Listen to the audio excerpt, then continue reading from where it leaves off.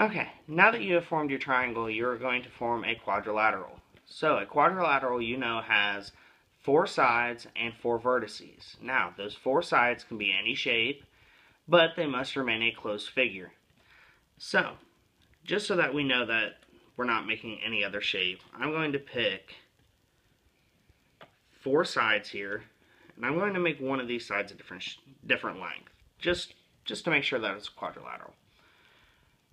And 4 marshmallows, which are your vertices. And once again, we're going to construct these, connecting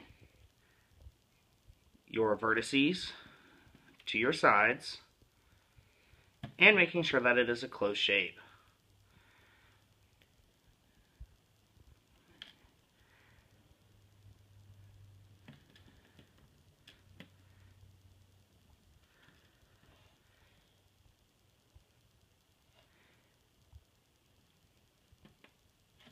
And that there is what your quadrilateral is going to look like, because you're going to have 4 sides, 4 vertices, and it is a closed shape.